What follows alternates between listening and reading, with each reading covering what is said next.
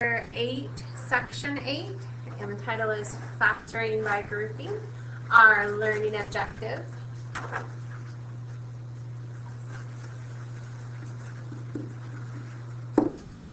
is to factor higher degree polynomials by grouping. We've just been doing quadratics, and then in this case we are going to go even higher. We want to find the common element, then factor it out. So we touched a little bit on this yesterday. If you look at our sample equation, what is the factor form of 3n to the third minus 12n squared plus 2n minus 8? You guys have to be okay sometimes not knowing if you're going in the right direction, but trying something. Factoring a lot of times is about trying. So are you guys, look me in my eyes, are you okay with trying to factor something, realizing it's not working, and trying to factor something else? You guys okay with that? Can you emotionally handle having to start over again? You guys do that? Okay, because that's how you know you're going to be math mature. When you can go, oh, I'm doing the wrong thing, I'm going to restart, do it fresh, try a new route. Because you know in math there's a bunch of different ways to do stuff. Sometimes it's right, sometimes it's wrong. And be emotionally okay. Especially Algebra 1.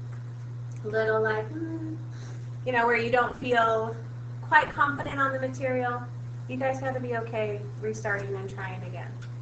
That's going to make you successful in life, not only in math. When at first you don't succeed, try again. Has anyone ever heard that one? They're looking at me like they've never heard that one. For the record. Has anyone ever heard that one? Give me a guess. Okay. So we're going to look at our expression here.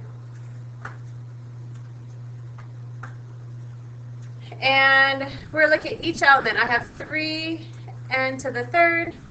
I have 12n squared. I have 2n, and I have a minus 8.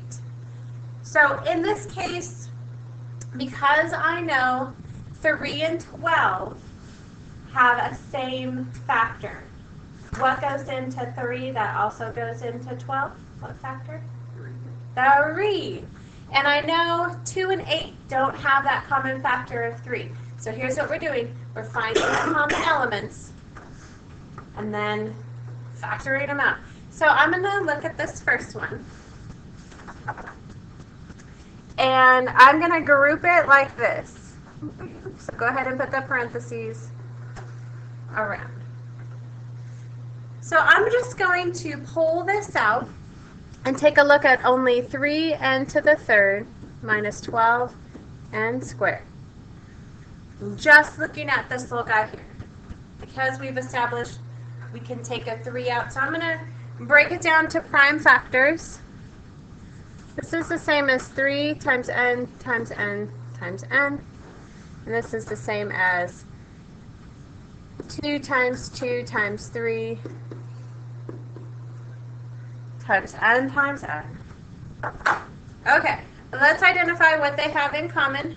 Thankfully, they both have this 3 in common. What else do they have in common? An n and an n. Oh, but they got one more n to give.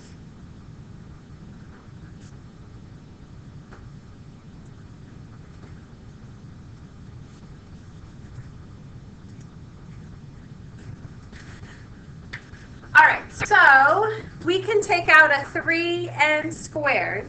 And the reason I did it like this is because I want you to see what's left after we take out the 3n squared. So here's the 3, here's the n squared, and then here I'm left with just the n. And the minus sign, and what is 2 times 2? A full 4. Okay, so I got that. Now let's deal with this 2n minus 8.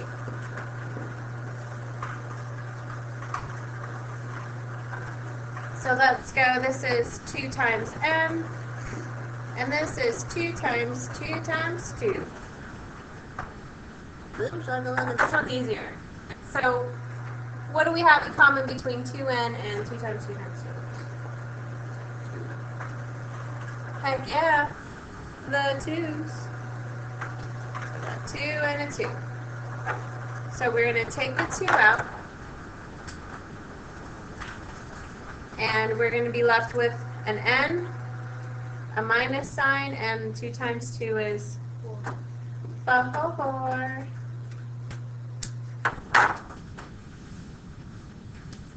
Oh snap. Do you guys see what's in common between this guy here and this guy here? You see, what do these two guys have in common? An n minus 4. So we are going to move this down so I can have some room to work. So I'm going to rewrite these two items. So I've got 3n squared, n minus 4, and it's actually together with a plus, so we're going to go plus 2 times n minus 4. Okay, here goes the highlight again. Highlight what they have in common. Here's what they have in common. We're going to take that and put it out front.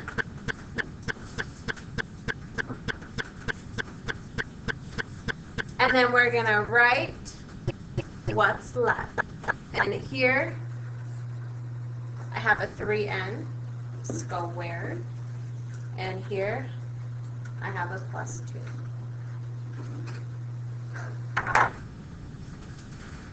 That is factoring by grouping. Alright, so let's see if we got this. We are going to tackle 8t to the third plus 14t squared plus 20t plus 35. And I'm looking right now, I think I'm going to group these just as they stand, because 20 and 35 have a factor of 5, and 8 and 14 have a factor of 2. But wait, hold on. Now that I'm talking it through, let's do something correct. 14 and 35 have a factor of 7. So let's do those together. And 8 and 20 have a factor of 4. So let's do those together. Let's we'll combine our 8t to the third and our 20t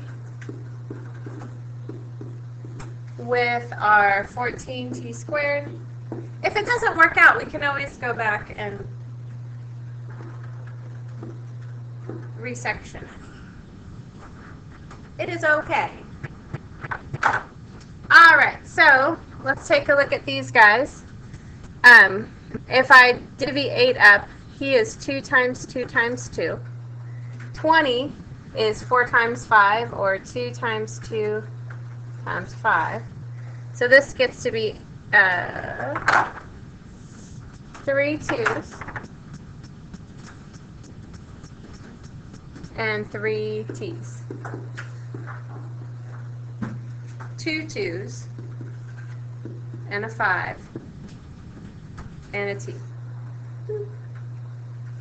Alright, so let's highlight the commons.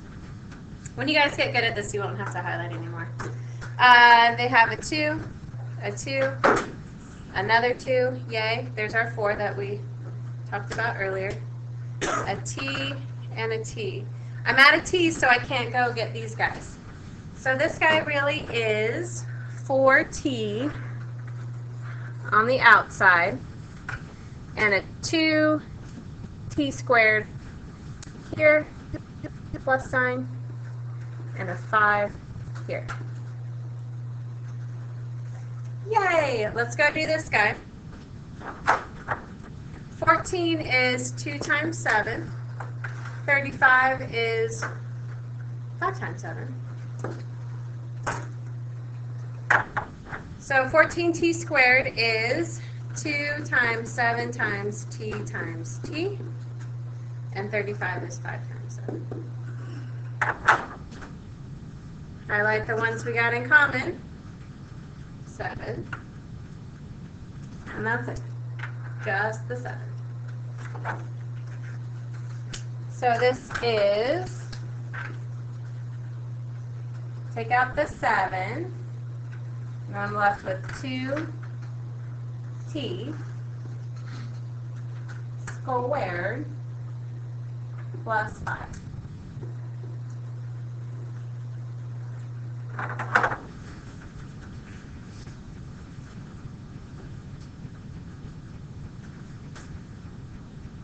All right.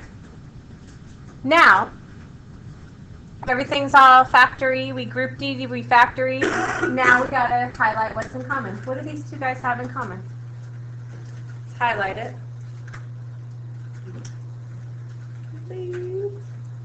And I do believe, you guys, on your standardized testing, I do believe there is a highlighter tool. And I know definitely in your textbook there's a highlighter tool that you can use while you're taking notes. So using the highlight method to help you the way we're doing it here is going to help you on your testing, and yay, make you better human beings. Okay, so we're going to take out what we have in common and write down what's left. So I've got a 4t and I got a plus 7.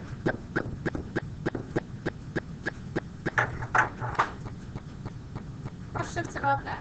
This what is the factored form of 4q to the 4th minus 8q to the 3rd plus 12q squared minus 24q? Now I'm seeing something about these guys that before I even start, they have a common factor. 2 and 4 and 6.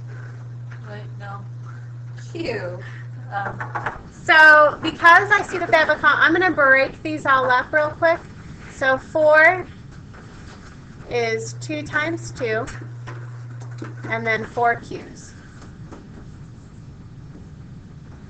8 is 3 2's, and he's got 3 Q's that are hanging out with him. 12 is 4 times 3, and we know 4 is 2 times 2. And he's got 2 Q's. And 24, he is 4 times 6, or 2 times 2 times 2 times 3.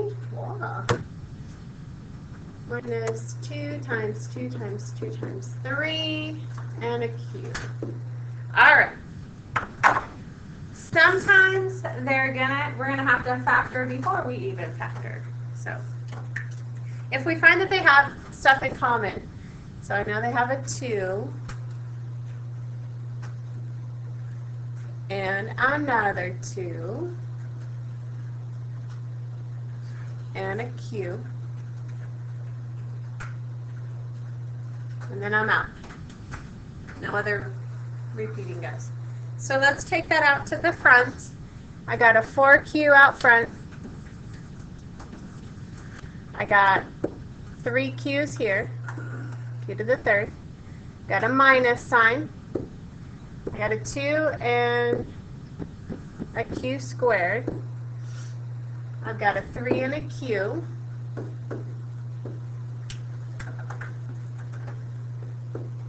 And I've got a 6.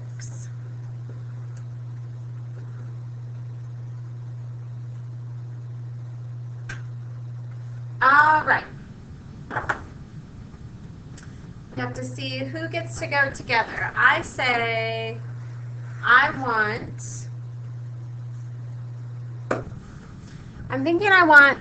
this has a bunch of Q's in it, and I want to buddy him up with something with another Q. My option here is I got a 3 in here, and I got a 3 inside here. So I think I'm going to group it just as it stands. So in here, I'm going to go here, and here.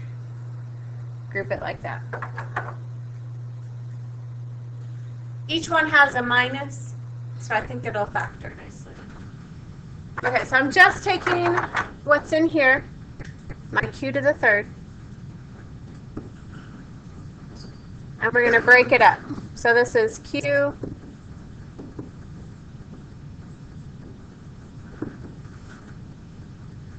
a bunch of q's. Move this down. Mama needs room to work. All right. So I've got a q, and I actually have two of them. So that's going to come out front and be q squared.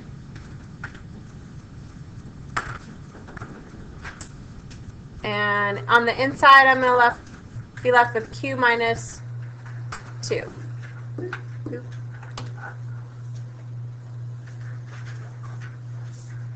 All right, so let's take care of this one. He has a 3 and a q and a 2 times 3. Stay organized. If we don't stay organized, we're in trouble. This has a 3 in common. So we take that 3, I'm just rewriting this plus right here. We take that 3, put it on the outside, and I have a q minus 2.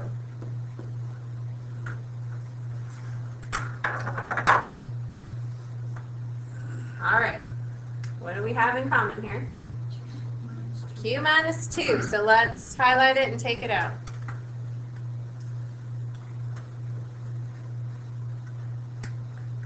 So I'm going to put q minus 2 out front.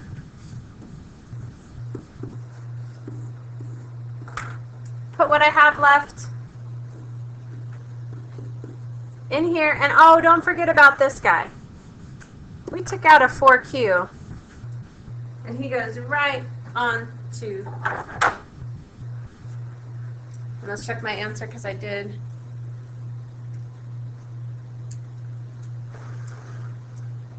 All right, each one. 4q, q squared plus 3, check, and a q minus 2, check.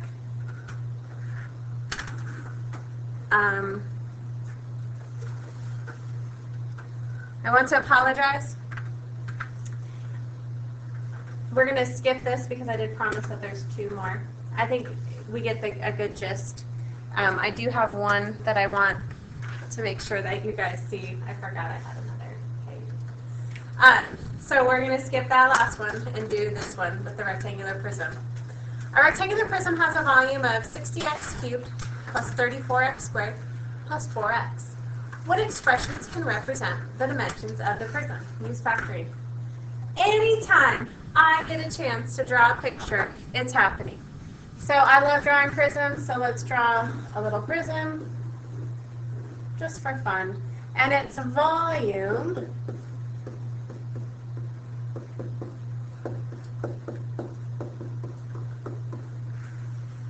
is length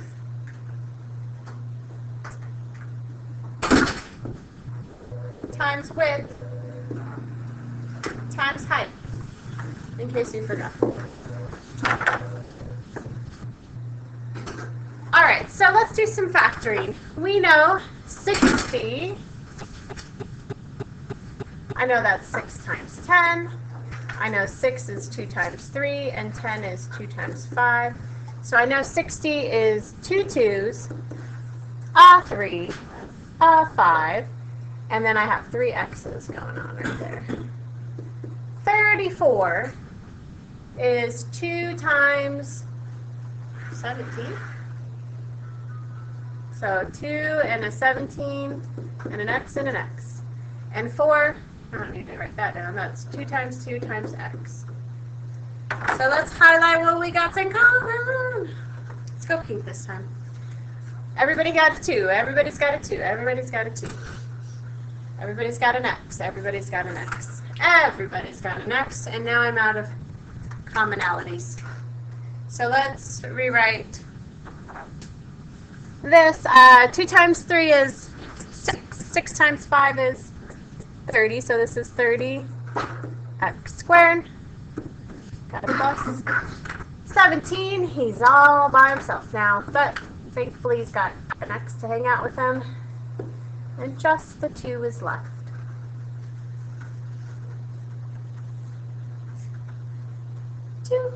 And then the 2X's out front. Oh snap. So we did this yesterday, right? Where we had to factor out the quadratic. So we want to take this 30x squared and factor him out. So is there a way we can do it by, no, there's no way we can do it by grouping. Okay, so what, this 2 I can breaks up into 2 times 1. So my second guy either has to be a 2 or a 1. I know that for sure. 30 is a little trickier. I can go 1 and 30, 4, 6 and 5, or 2 and 15. But I want to make sure my middle one adds up to be 17. So let's try a couple. This down. Need some room to work. If we do this and it doesn't work out, are you guys okay emotionally? All right, so let's split our 30 into a 5x and a 6x. We'll split our 2 into 2 and 1, and then we'll do a little test. Because if we get this right, this is the length, this is the width, and this is the height. So the reason we're factoring is so we can find length, width, and height, that when we multiply it together, will give us the volume we want. So we're going to test it, and we go, I like the FOIL, 5 times 6 is 30x squared, 5x times 1 is 5x, 2 times 6x is 12x, 2 times 1 is 2. When I combine my like terms, I get 30x squared plus 17x plus 2, and that is what I have up here. So, I know that, more highlighting, I know it's so awesome, this is my correct answer. That my length is 2x, my width is 5x plus 2, and that my height is 6x plus 1.